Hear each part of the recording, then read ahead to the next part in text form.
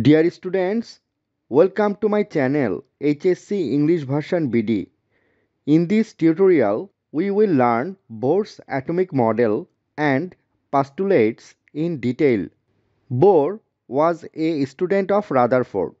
Actually, Bohr wanted to rectify the defects of Rutherford's atomic model for a hydrogen atom, which is known as Bohr's atomic model or Rutherford-Bohr's atomic model. We should be kept in our mind that Bohr's model is based on Planck's quantum theory. The first postulate of Bohr's atomic model is the electron in the hydrogen atom revolves around the nucleus only in certain selected circular orbits. Each orbit has a fixed energy and a quantum number is assigned to it. Look at this word circular orbits. See, these are the circular paths around this nucleus. There are different names of these circular paths: orbit or energy level or stationary state. Bohr assigned to a quantum number for each orbit, which is called principal quantum number. Principal quantum number is denoted as small n. For first orbit, the value of n equals 1. For second orbit, the value of n equals 2. For third orbit, the value of n equals 3. Similarly, for fourth orbit, the value of n equals 4. For fifth orbit, the value of n equals 5, and so on up to infinity. Now look at this word fixed energy. See, for this hydrogen atom, the energy of this first orbit is E1. E1 equals minus 1313.315 kilojoule per mole. This energy is fixed. The energy of this second orbit is called E2. E2 equals minus 328.32 kilojoule per mole. This energy is also fixed. The energy of this third orbit is called E3.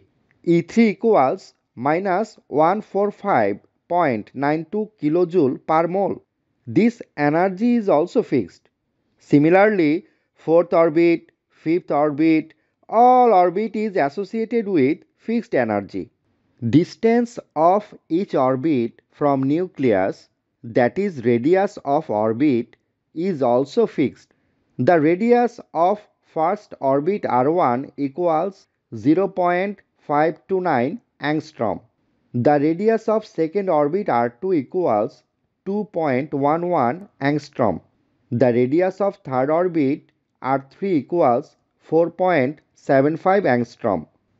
So, from the discussion we have got each orbit is assigned to quantum numbers, that is principal quantum number, and principal quantum number is fixed. Each orbit has fixed energy and distance of each orbit from nucleus is fixed. This fixed, and this fixed all together indicate one word, and the word is quantized.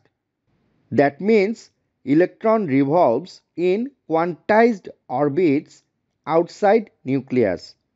The second postulate of Bohr's atomic model is when an electron revolves in any selected orbits, it neither emits nor absorbs energy. The energy of an electron in a particular orbit is constant or fixed. Energy emits or absorbs when electron jumps from one orbit to another. See, electron is revolving in this first orbit. For this revolving electron, this orbit is fixed. According to Rutherford's atomic model, we know that while electron revolves, it continuously radiates energy. Bohr rectified this concept. He said that when an electron revolves in a selected orbit, it neither emits nor absorbs energy. Emitting of energy or absorbing of energy will only occur when electron jumps from one orbit to another, like this or like this. The third postulate of Bohr atomic model is when an electron jumps, the energy changes delta E is given by Planck's equation. Delta E equals h nu. What is delta E? Delta E is nothing but the energy difference between two orbits having energies E1 and E2. So we can write from here delta E equals E2 minus E1 equals h nu.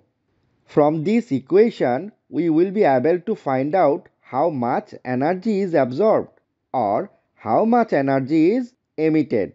The difference of energy of these two orbits in hydrogen atom, that is delta E, is equals 985 kilojoule per mole. C energy is providing to this atom with this photon energy from outside.